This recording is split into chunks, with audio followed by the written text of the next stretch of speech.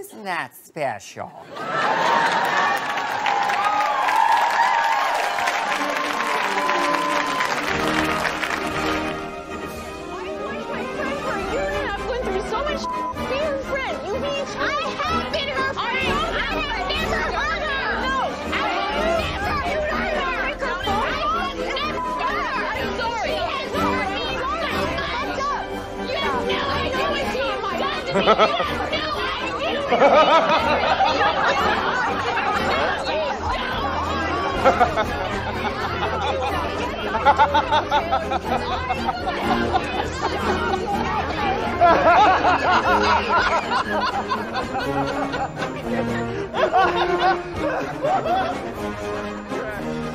Oh no, my queen bee, she was like a golden girl to me. Washington Post reporter Taylor Lorenz doesn't like me. Apparently, I've been living in her head rent-free.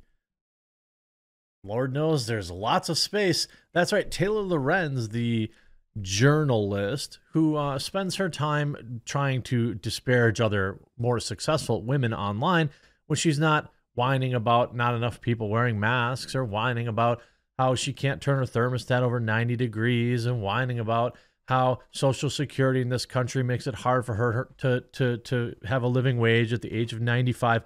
She apparently has been following me quite closely and took the very first opportunity she could to smear me.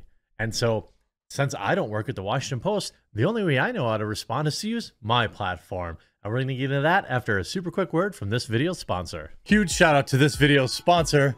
That's right, Sheath. These boxers are designed to keep your balls off your legs. Sheath has 3 individual compartments to keep everything down there separate and cool and comfortable. And hey, since they've been a long-time sponsor, I've heard from many of you who have tried out Sheath and really love it. They were invented by a U.S. Army soldier who came up with the idea for Sheath during his second tour in Iraq, where it was hot as heck and his boys needed to breathe. And on top of all sorts of awesome designs for Sheath, they've added all sorts of winter items, hoodies, gator necks, and all sorts of base layers. Head on over to the link in the description and pinned comment down below. Use my promo code to save and support the channel and keep everything nice, cool, and dry. And of course, just to give you a brief history of what an amazing reporter, multi-millionaire heiress Taylor Lorenz. By the way, did you know that she was born into extreme wealth, multi-millionaire parents? Did you know that she went to extraordinarily expensive private schools her whole life? Did you know that? Did you know that friends and family members of her have removed her tweet history and things like that from the Internet Archive? Did you know that? Did you know how well connected internet crybully Taylor Lorenz really is? Just thought I'd remind you. Of course, this is the same Taylor Lorenz that went on to blast her coworkers over an insanely insensitive tweet. At some point, we're going to need to begin the conversation about people still too afraid to leave their homes because of the coof. I personally know of 2 such cases. This is not a healthy way to live. Really a totally fine tweet, right? Nope, Taylor absolutely loses her reptilian mind. What an absurd, insensitive thing to post. Thousands are dying per week. Millions are disabled. And we have no effective drugs to prevent infection. Wait, I thought we were putting that stuff... Whoa, whoa, I don't want to go down that road. I thought everyone was... Okay, anyway. Whoa, I'm just kidding. Yeah, President Biden said, Okay, well, anyway. Immunocompromised people don't deserve condescending comments about being too afraid. Okay. This is a woman that went to YouTube, whatever the stupid YouTube convention is, where a bunch of elite YouTubers brush shoulders with the plebs. She goes to conventions constantly. She's always talking about how she's traveling the world, okay? You see this article, which is in Spectator World from earlier this year. Taylor Lorenz is a cry-bully. She mines outrage and attention by crusading against the ethically enlightened. You see, again... Taylor Lorenz, again, this is somebody. Washington Post defends Taylor Lorenz reporting after the story on Libs of TikTok Twitter account. Well, I don't care if she wants to write about how she doesn't like the Libs of TikTok. That's entirely her prerogative, her right. But then you get articles like this from NBC News that is literally titled, quote, why the doxing of libs of TikTok creator is justified. This was an article that is real. There's a proper term for what happened to the libs of TikTok creator. It's not doxing. What do you mean? Taylor Lorenz linked a hyperlink to this woman's home address in an article that went out in the Washington Post. It was by definition doxing. The creator of libs of TikTok was not a public personality, did not put their personal name behind the account, and certainly did not want their address for lunatic leftists to show up at her house. Okay, that was done to intimidate them. That's the type of journalist Taylor Lorenz is. And you know, you'd think for someone nearly 100 years old, she would know, she would have some life skills. But when you grow up with not just a silver, but a platinum spoon in your mouth, you have there's no way this woman relates to actual normal people. Like if Taylor Lorenz came to like my hometown here and we went to the pub, I'll just sit across the bar and just watch. I don't know if she'd make it 10 minutes without running out of there. Like, what if she was forced to talk to somebody who works on cars for a living?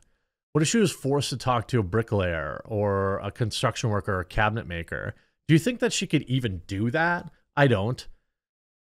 You see, the Washington Post is one of America's most revered news organizations. No, it isn't. Once led by Katharine Graham, an era-defining media CEO, and edited by a news legend, Ben Bradley. Today, one of the most high-profile employees is an internet culture reporter named Taylor Lorenz. Her involvement in numerous scandals involving reporting errors, frequent falsehoods, violation of journalistic norms, troubling online interactions. All this is who she is, right? And you can read that article over there.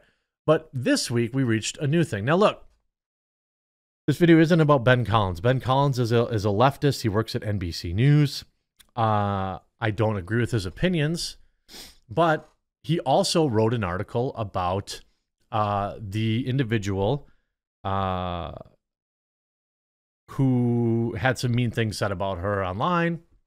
And so they try to take down the entire website, like Kiwi Farms and all this kind of stuff because of some mean words, right? They made all sorts of wild claims about things that were said on that forum leading to people losing their lives, but that's never been proven. So Ben Collins, there's a video clip going around of said person saying that they had donated, she said, or Keffel said, I'll say, I don't know, they change their name every week, I can't keep up with it. Keffel said, was reading on a donation, and it said, oh, reoccurring donation from Ben Collins. And then went on to say, oops, I shouldn't have said that person's name. I apologize for saying that person's name, right? The reason it had people's spidey senses is because Ben Collins, who works at the NBC, wrote the article about Keffels. So it seemed pretty suspicious, right? Now, Ben Collins isn't exactly Alejandro Pasternak Schmitz-Witz. It's not exactly a super unique name. There are probably 1,000 people in this world named Ben Collins in this country. There's probably more than that, right? Totally reasonable explanation. So I tweeted out, why is NBC reporter Ben Collins? And then I added him, and then I also DM'd him, sending automatic cash payments to someone he is also writing articles about. That seems almost like an ethics and journalism thing. Ben, do you have any comment on this before I make a video about it? I'll need a reply by 10 a.m. Obviously a joke about the way like Taylor Lorenz and these reporters do that stuff. So what does he respond? Before responding to me, he posts this. The far right has spent the weekend concocting a very fun conspiracy theory that I gave my money to a Twitch streamer I covered. What am I, 14 years old? I'm old as heck. I give my money to food banks and people on GoFundMe with weird old man diseases.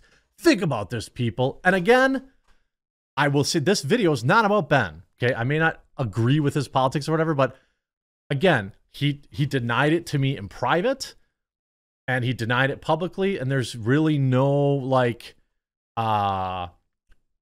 there's no evidence beyond them sharing a name. Okay, it's probably just a coincidence. So then he goes on to write, seems like somebody impersonated me with the intention of driving this exact news cycle. Probably not. You're probably not that important, Ben. It probably was just somebody who also was named Ben Collins. I'd never even heard of you. If only there were some reporter who was covering how easy it is to impersonate public figures, on the internet and talking about it all week, I'd read that guy's stuff personally. Of course, Ben's crusading against Elon Musk. Then he links the story, right? So, but then here's where things get weird. Okay, so he was super heated in the DMs. It's weird that he posts DMs. I didn't post any of his melty DMs. He was very, very angry. I didn't post those. It seems like internet code, but journalists don't have that. So he posts my DMs and he says, honestly, give it up to TheQuartering. It is possible to do the right thing, which I said to him, I reached out directly to you, which is more than most journalists would do, right? Then he wrote, I just hope you look inward. Keep it up. I don't care. Just think about this in a good way to spend your life. I got to go watch House Hunters, blah, blah, blah, blah, blah. And I'm like, I don't know why he was coming at me with like a 1,000 miles an hour. But anyway, I deleted the video, okay? Because he said, hey, that's not me. And I didn't have any evidence to the contrary, right? I didn't, if I got the receipt on the payment, that might be different. For right now, he can just say they have the same name and that's all that there is. But then Tay-Tay, probably waking up from one of her many naps, decided to come in and say, no, you do not have to give it up for a man who continues to harass your female colleagues and will never remove all the rampant lies and gendered harassment he posts about us. What is that? Has anything I ever said about Taylor Lorenz had anything to do with her being a woman? Genuine question. Have I ever said, Taylor Lorenz, chicks, am I right? No, in fact, Taylor Lorenz inserted herself into a thread about a man. Yeah, I assume Ben Collins is a man. I mean, it's a different day these days, but certainly presents as a man. My comment had nothing to do with women, and here's Taylor Lorenz to interject herself. You have the immense privilege to be able to call this man out online in a viral Twitter thread. We do not. What? This is viral? Oh, I guess it got 10,000 likes. I don't know. I got a bunch of new subscribers, so thanks, Ben. I think I got like 8,000 subscribers that day.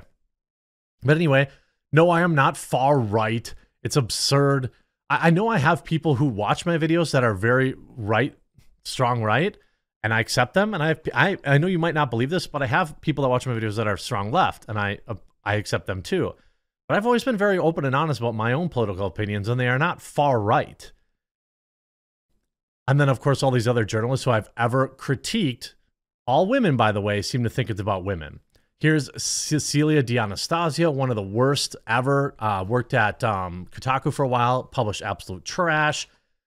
You see, seconding Taylor. I don't know if you're just unfamiliar with this guy, but he drives targeted harassment on a regular basis. Wow, thanks, Megan Farakamananasha. Never even heard of you. I certainly haven't ever spoke of you before, so where would you get that? I don't even get it. And then people say, okay, Taylor, it's okay when you do it. You could totally write a hit piece on anyone you like, Taylor. Then if there's blowback, you just blame the editor. You deserve everything you get and then some. Maybe if you didn't spend your whole life being a evil person and using your platform to dox and threaten people. Like, again, she just interjects. I don't have any problem with Taylor's gender. Okay. If anything, I'm ageist. I hope you enjoyed this video, though, and we'll talk to you again real soon.